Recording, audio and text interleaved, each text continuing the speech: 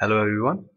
In this video I will show you how to write a function which will return multiple values.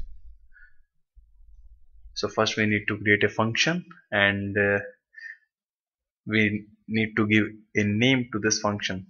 So let's call it arithmetic and we are passing two parameters.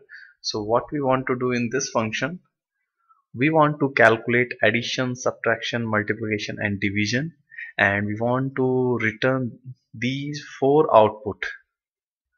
So in the last example I have shown you, if you want to write a function to add two number, you can return their output like this, return a plus b. But in this example we want to return four values.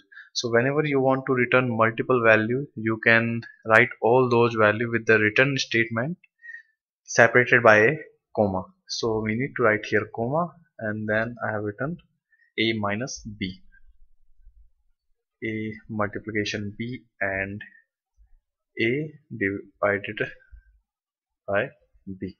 So this return statement will return four values separated by comma. So let's call this function.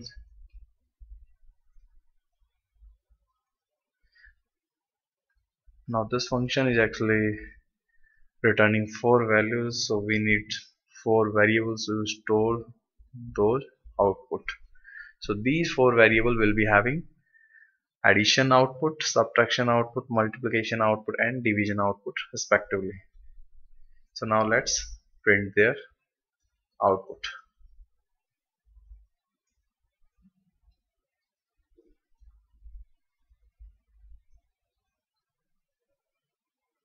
So let's see,